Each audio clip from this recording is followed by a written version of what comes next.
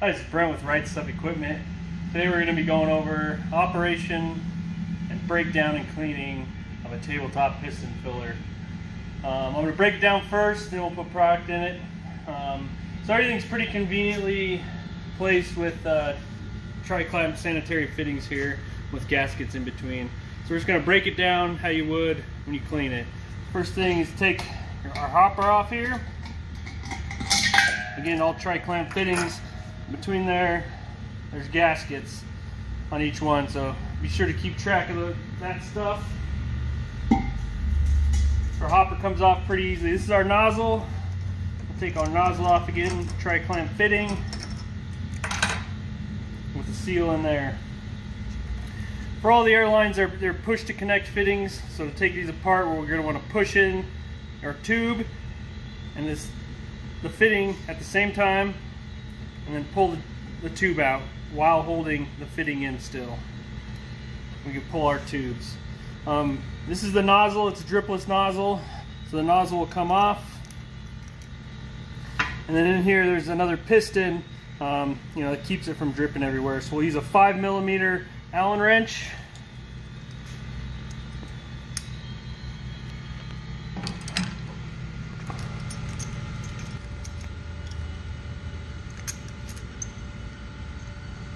There's our gasket, what's keeping it from cleaning. So that's about all the further you need to take it apart for a thorough cleaning. As you can see, this is greased pretty well.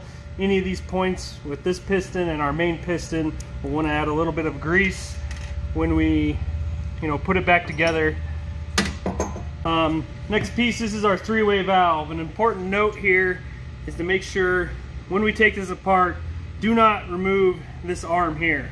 If this arm gets out of whack, it won't properly turn that three-way valve, and our fills can be inconsistent because that valve isn't opened up properly. So to take this apart, we'll take this piece off here. That's an 8mm Allen wrench.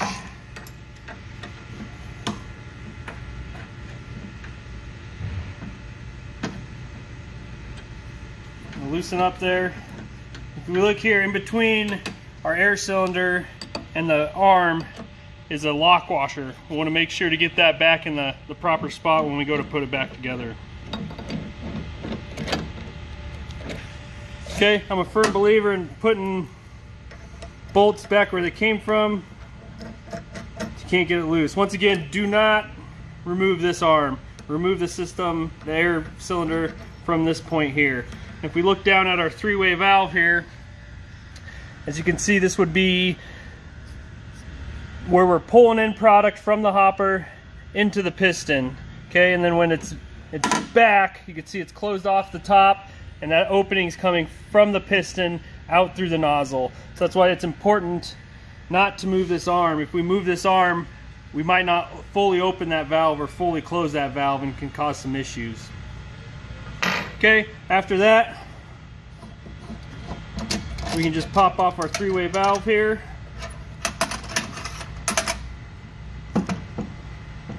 Pulls off again, tri-clamp fitting and seal and three-way valve here.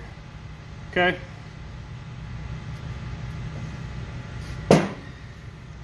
Next piece we're gonna have to pull off is our product cylinder to expose our piston. That is a 6mm Allen wrench for these clamps here. We just need to loosen them up just a little bit. You don't have to take the bolt completely out.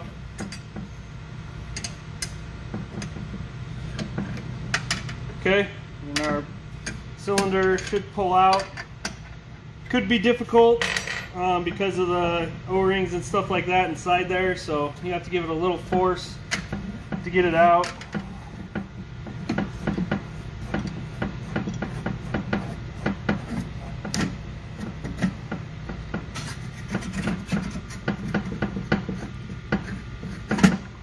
So there's our product cylinder.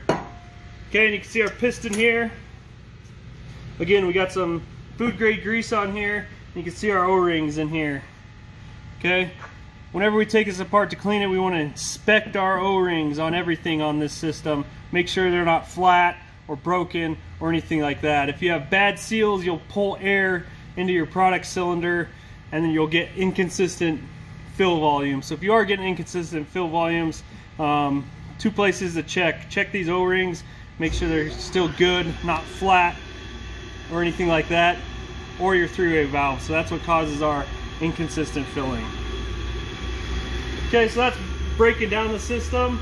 We'll put it back together the same way we took it apart, and we'll have a separate video here for you on running the system. All right, we're back with our piston filler here. We got it all back together. Now we're going to go over the operation of the machine.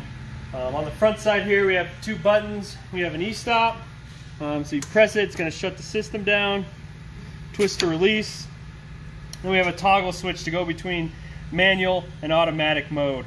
Manual mode will utilize your foot switch. Automatic mode is just going to continually cycle. So on the back end, we'll look here in a second, there's a couple little limit switches. So as soon as it hits those limit switches, it's just going to continue to go. So we'll move to the back side here. The limit switches I'm talking about, there's one on the front side here, which is going to your forward stroke. As soon as we hit this limit switch, it's going to change and start moving backwards. There's also one on the back, which we can't see at the moment, but same concept. As soon as it hits the back one, it'll start to move forward in automatic mode. So automatic mode, this thing's just going to cycle continually. You'll have to put jars underneath. Manual mode, again, we'll just use your foot pedal. So we have a few more things on the back here to talk about. Our fill volume is here. So this is where we're adjusting our fill volume. What that's going to do is move this front limit switch forward and backwards. There's a set screw here. It's a 5mm, or you can just hand tighten it, is probably good enough. So I'm going to hand loosen it now. And as we move this wheel, we can see our front limit switch moving forward. Okay, so the further this way, the less fill. The further towards the front of the machine, is the greater fill. So we'll just set this somewhere, see what happens here.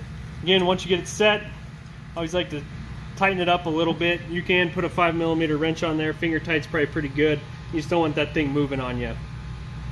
There's a few flow controls on our air cylinder here that's running our piston. Okay, these are going to allow you to stroke faster or slower on your return and your forward.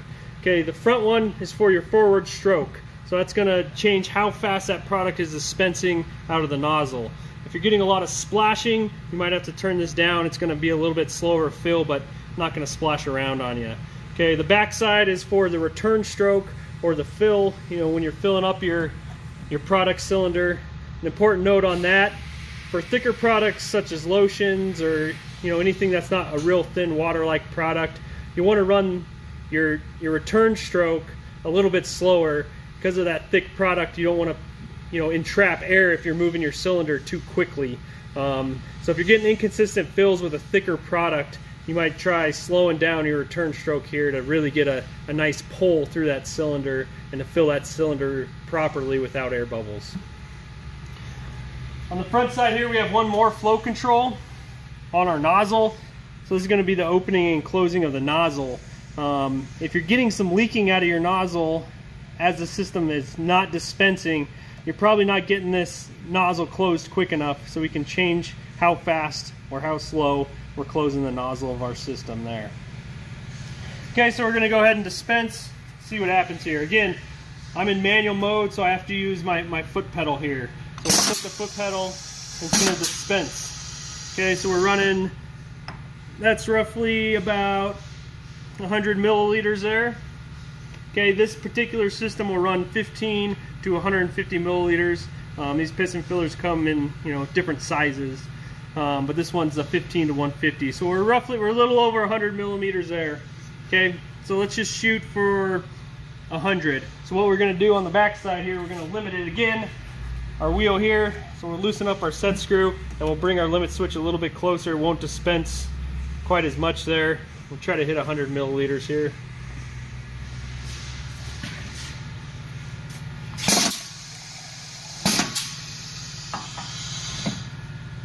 So as that settles out, it's pretty close to 100 milliliters there.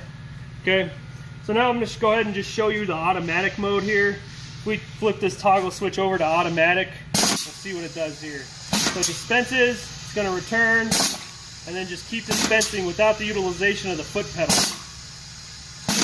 That gives you kind of an idea, kind of speed-wise, of how that automatic mode runs. These machines are great. They'll fill a lot of different products. Setup is key for some of those thicker products. The water-like products run pretty seamlessly. With any type of product as long as the setup's proper. If you have any questions about the products you're running, and if you're having any issues, get a hold of us here at Right Stuff Equipment.